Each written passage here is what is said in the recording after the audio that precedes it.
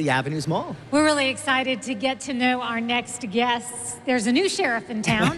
That is if you live in Clay County, and she, of course, is the woman behind the man.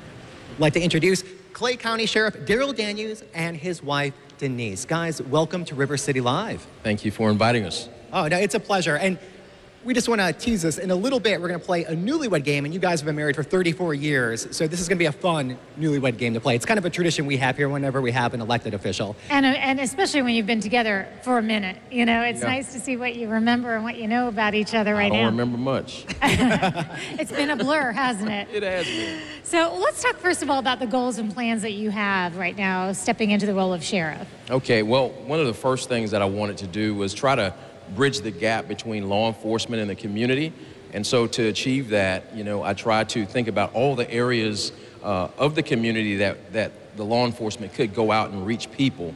And so to accomplish that, I thought it'd be a good idea to do neighborhood walks and town hall meetings, connect with the business community, the schools, the churches, and every opportunity that I could give people to engage law enforcement. That's what I wanted to do. So we'll be rolling a lot of that stuff out, even though we're doing some of those things right now. So obviously, community involvement. Yes. That's a big thing on your agenda to talk about. Yes, it is. So far, how is that being received out in the community? Are people receptive of it? Are they on board? They are very receptive. I've been getting nothing but positive feedback.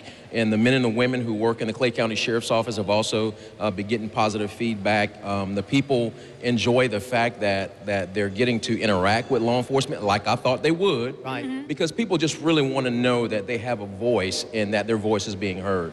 And how does that reflect when you start looking at the numbers and where crime is concerned? So how that initiative is leveraged to reduce crime is people are more invested or more prone to be invested in their own communities, in their own safety and security, and more prone to assist law enforcement than to put up a wall between them and law enforcement. And then, Denise, how has this whole experience been for you? Fun. Actually, yeah, a lot of fun. Ups and downs, almost like a roller coaster, but for the most part, it's been a lot of fun. Get to meet some very interesting people, just get a chance to talk to people in the community, and it's been.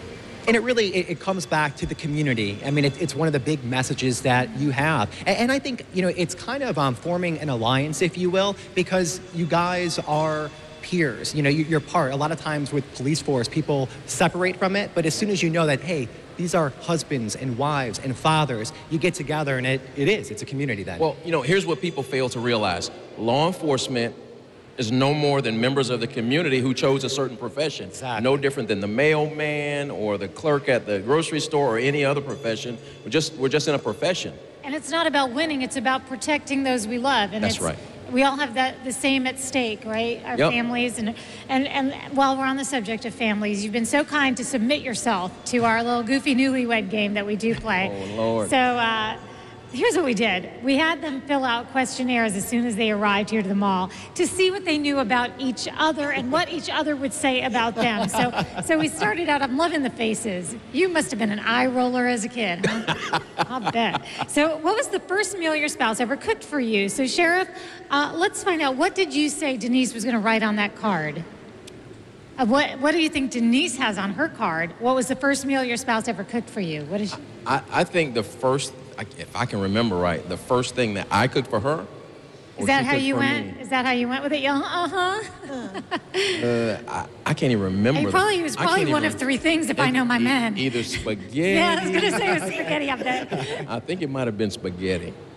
I'm thinking it's always safe. What did you put down? Spaghetti. I was going to say with any man, it's a safe bet that he makes spaghetti the first time. I get it. You boil some noodles. It's a meal. But Denise, what about you? What do you think he put down that you made for him? Macaroni and cheese. Really? Is that what you wrote, Sheriff? That's not even what I wrote. Okay. What I wrote was, okay, so when we were 17, she made some peanut butter cookies, and they were very good. Yes, I remember 17. 17. Wow. But she made roast beef, rice, and cabbage, and the cabbage, there was room for improvement on the cabbage. He even wrote, not good. It's better now. So it's much better. It's very Denise, good. you're a baker then, right? So cookies are your strong suit. All right, All right, so so we're let's not going to go- have Denise come on the show and make the cabbage, but So let's go on to the next one, okay? So what is your spouse's most repeated sentence or phrase? all right. So, Sheriff, what did Denise say yours is? Your most repeated Don't sentence look at or me. phrase. You're supposed to know it. I have no idea. I have nothing. Okay, well, what did you say? What does he say? I said, I love you I love you. Is that what I say Okay. all the time? all the time, every Okay. day. And then what did he say yours is? Any idea? The big reveal, let's see. Let's see what it was. Let's see if we can surprise each other with that one. Really, Daryl? Yeah, Really, Daryl? Really, Okay, Daryl? So we're going to Yeah, do really. some rapid fire real quick, and you guys can both just hold up your cards because these would match. When and where was your first kiss? Let's see, both of you hold them up and let's see if you match each other. Okay, 1982, first date after the movies. Is that what you had? Ah, at your mom's house. We're There going to might have have to been talk. multiple kisses. I think so. Yeah, exactly. And then the last one, I wish my spouse would stop fill in the blank. Snoring. Wah, wah. Oh, is that you? I might have been thinking about myself. Oh, it's what that's he about- said okay. you would say about him. And what did you have? Not cleaning the pool. Pool's clean right now. Yes. Oh, the pool's clean right now. We just found that out. All right, so we want to make sure you can learn as much as possible about what's going on in Clay County, and you can do that by accessing it through our website, rivercitylivetv.com. We'll have all the info up there. Sounds good. Hey, Darryl, Denise, thank you so much for coming out. Thank you, Mark. That was a lot of fun. Thank Learned a lot you. about you guys, and you're doing such great things in the community, so keep up the good work. And Thank again, you. we really appreciate you guys being on and sharing your message. Stick around. More River City Live coming up right after this. Clay County.